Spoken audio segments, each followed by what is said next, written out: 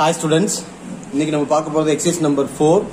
So தொடர்ந்து நம்ம epicyclic gear trains பார்த்துட்டு இருக்கோம். அதில் ப்ராப்ளம்ஸ் எப்படி நம்ம சால்வ் பண்றது, இது இன்னொரு type of problem.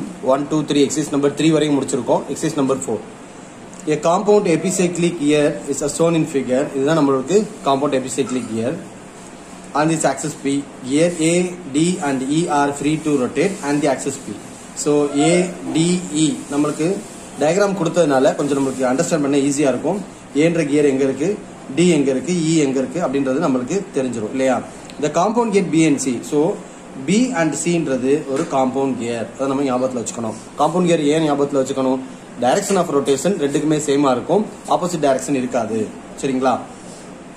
And rotate together and the axis at the end of arm F. So arm எஃப்ன்றது இதுதான் நம்மளுடைய ஆர்ம். சரியா. இப்போ இந்த இடத்துல இருந்து தான் நம்ம கன்சிடர் பண்ண போறோம்.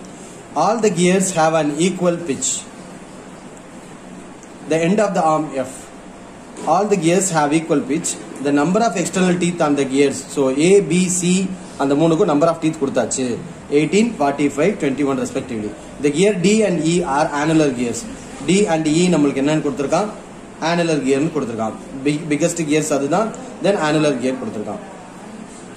The gear A rotates at 90 rpm in the anti-clockwise direction and the gear D rotates 450 rpm. So direction கொடுத்தாச்சு. Previous problemல கொடுக்கல அப்படின்னா நம்மள அசியூம் பண்ணி counter clockwise are anti clockwise எடுத்தோம். Because counter clockwise anti clockwise plus நம்ம assume பண்ணிருக்கோம். இங்க anti clockwise கொடுத்ததுனால நம்ம டைரக்டா இதை பாசிட்டிவ் எடுத்துக்கலாம். பட் இங்க கொஸ்டின்ல என்ன கேட்டிருக்காங்க, gear D rotates at 450 rpm clock wise கொடுத்திருக்கு. So clock வைஸ்னா minus. இது நம்மளுக்கு பின்னாடி கண்டிஷன்ஸ்ல யூஸ் ஆக போகுது. Find the speed and direction of the arm. அப்ப ரெண்டு கொஸ்டின் இருக்கு, ஸ்பீட் அண்ட் டைரக்ஷன் ரெண்டு கேட்டிருக்கான். ஆர்முக்கும் கேட்டிருக்கான், கியர் ஈக்கும் கேட்டிருக்கான். So what about the given data, write down. டிஏன்றது 18 teeth, DP 45 teeth, DC 21 teeth. First இதை கிவன் எழுதியாச்சு. என்ன கேட்டிருக்கான், to find speed and direction of arm கேட்டிருக்கு அண்ட் கியர் இ கேட்டிருக்கு. ஸோ ஓகே, ப்ராப்ளத்துக்குள்ள போலாம். ஃபர்ஸ்ட் நம்மளுக்கு டீத் எப்பயும் டைரக்டா தெரியல அப்படின்னா நம்ம என்ன பண்றோம், இந்த டயாமீட்டரை வச்சு டீத்தை ஐடென்டிஃபை பண்றோம். இதுக்கு சிம்பிளா நமக்கு தெரியும். இப்போ இந்த டி அப்படின்ற டிரைவ் எடுத்துக்கிட்டோம்னா எப்படி கால்குலேட் பண்றது. So DD is equal to, இல்லைன்னா ரேடியஸ் எடுத்துக்கலாம், DD by 2 is equal to. இது எது ரெண்டையும் ஆட் பண்ணா எனக்கு கிடைக்கும் அப்படின்னு பார்த்தோம்னா இங்க 3 கியர்ஸ் இருக்கு. ஸோ ஏன்ற ஒரு கியர் இருக்கு. அப்ப நான் அதை என்ன பண்றேன், அதுல ஹாஃப் ரேடியஸ் எடுக்கிறேன். இங்க இருந்து இந்த பாயிண்ட் எனக்கு கிடைச்சிரும், DA by 2 plus similarly DP by 2 எனக்கு ஒரு பக்கத்துல கிடைக்கும். தென் அகைன் டிசி பை 2 எனக்கு இந்த எட்ஜ் வரையும் கிடைக்கும். அப்ப டிடி வேணும் அப்படின்னா DA by 2 plus DB by 2 plus DC by 2 is equal to DD by 2. இந்த equation நம்ம எடுத்துக்கலாம். செகண்ட் என்ன, annular gear E வாங்க. annular gear E is the outermost gear இல்லையா. அதோட ரேடியஸ் வேணும்னா டைரக்ட் நம்ம எடுக்க முடியும். DE by 2 is equal to, இது என்ன, DA by 2 plus இந்த டயாமீட்டர் இருக்கு இல்லையா, இதை அப்படியே ஆட் பண்ணா நம்மளுக்கு எக்ஸ்டர்னல் கிடைச்சிட போகுது. அதுக்கு பேரு DB. புரிஞ்சிருக்கும்னு நினைக்கிறேன். இந்த ரெண்டு ஸ்டெப் மட்டும் மறுபடியும் கவனிங்க. DD உடைய டயாமீட்டர், ரேடியஸ் என்ன, அதனுடைய நம்பர் ஆஃப் டீத் என்ன, டி அப்படின்றதுடைய நம்பர் ஆஃப் டீத் என்னன்னு கால்குலேட் பண்ண போறோம். அதுக்கு என்ன டயாமீட்டர் நம்ம யூஸ் பண்ணோம், என்ன ரேடியஸ் கால்குலேட் பண்ணோன்றதா இப்ப நம்ம பார்த்தோம். அப்ப டி வேணும் அப்படின்னா D by 2 is equal to, so DA by 2. அப்ப எனக்கு இங்க இருந்து இங்க மூவ் ஆயிருக்கும்.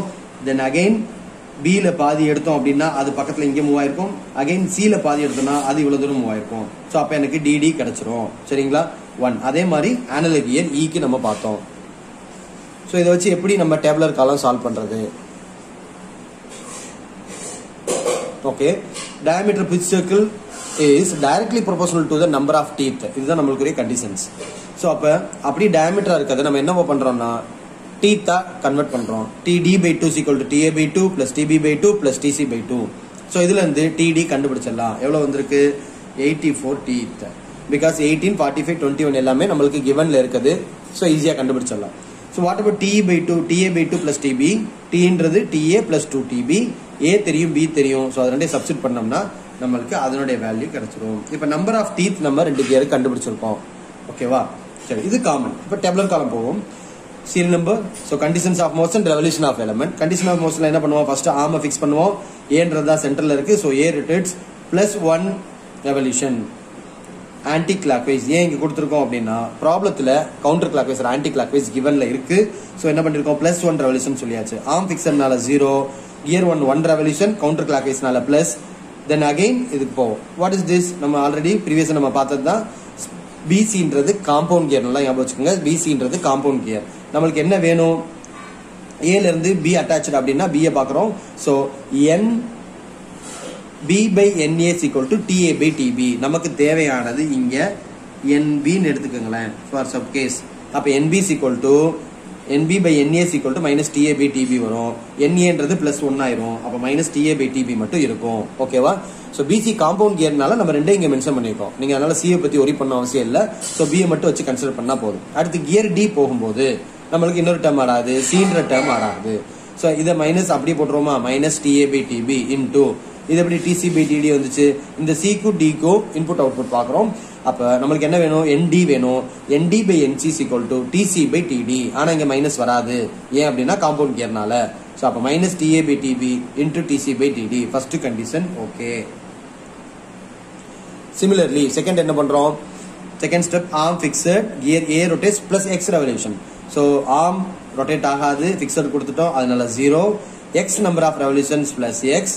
So minus X into DA by DP multiply பண்ணிடுறோம். இங்கே minus X into DA by DP into DC by DD. Add plus Y revolution to all elements. Anti clock wise கொடுத்தனால நம்ம எல்லாமே பிளஸ் யூஸ் பண்றோம் இல்லையா. So plus Y plus Y plus Y plus Y. So what about the total motion, plus Y. So இதே add பண்ணோம் அப்படின்னா X plus Y, y minus x ta by tb, y minus x ta by tb into tc by td. இதுதான் நம்மளுக்குரிய total motion. அப்ப நம்மளுக்குரிய equation இதுதான், இந்த 4 1 2 3 4. இப்ப speed of arm கண்டுபிடிக்கலாம். Speed of arm அப்படின்னா ஃபர்ஸ்ட் கியர் ஏ rotates 90 rpm anti clock wise அவன் கொடுத்துட்டான். So நம்மளுக்கு என்ன தெரியும், gear A X plus Y. அப்ப X plus Y equal to 90. இது கிவன் டேட்டால இருக்க 90 rpm. அப்ப ஒய் எவ்வளவு இருக்கும், 90 மைனஸ் எக்ஸ் இருக்கும். இது வேணா ஈக்குவேஷன் நம்பர் 1 எடுத்துக்கோங்க. ஈக்குவேஷன் நம்பர் 1 போட்டுக்கலாம்.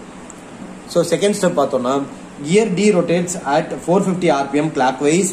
ஸோ ஒய் மைனஸ் எக்ஸ், இங்க டி எங்க இருக்கு, இதுதான் நம்மளுடைய டி. அப்ப இந்த இது எடுத்துக்கலாமா, y minus x into TA by TB into TC by TD is equal to RPM 450 clockwise. So clockwise na minus போடுவோம். So minus 450. அப்ப இங்க என்ன பண்ணலாம், 1 ஈக்குவேஷன் இங்க யூஸ் பண்ணலாம். பிகாஸ் வேல்யூ வந்து x ல நமக்கு கிடைச்ச x ஓட வேல்யூ கண்டுபிடிச்சோம் இல்லையா. y க்கு பதிலா நம்ம இங்க கண்டுபிடிச்ச 90 minus x சப்ஸ்டிட் பண்ணுங்க. So x ஓட வேல்யூ நமக்கு கிடைச்சிரும் 18. நமக்கு teeth எல்லாமே தெரியும், TA TB TC TD எல்லாமே தெரியும். So இதுல இருந்து x ஓட வேல்யூ கண்டுபிடிச்சிடலாம், 490 rpm. ஸோ அப்போ ஒய் என்ன, 90 மைனஸ் எக்ஸ். அப்போ 90 மைனஸ் எக்ஸ் போட்டோம் அப்படின்னா ஸ்பீட் ஆஃப் ஆர்ம் ஒய் நம்மளுக்கு கிடைச்சிரும் 400 rpm. இது நெகட்டிவ்ல கிடைச்சிருக்கு, நெகட்டிவ்னா கிளாக் வைஸ் இல்லையா. So 400 rpm பிராக்கெட்ல clock wise mention பண்ணிக்கிறீங்க இல்லையா. So very easy problem. Diagram பார்த்துட்டு நம்ம கன்ஃபியூஸ் ஆக வேண்டிய அவசியம் இல்லை, சிம்பிள் கான்செப்ட்ஸ். ஓகே, உங்களுக்கு புரிஞ்சிருக்கும்னு நினைக்கிறேன். தேங்க்யூ.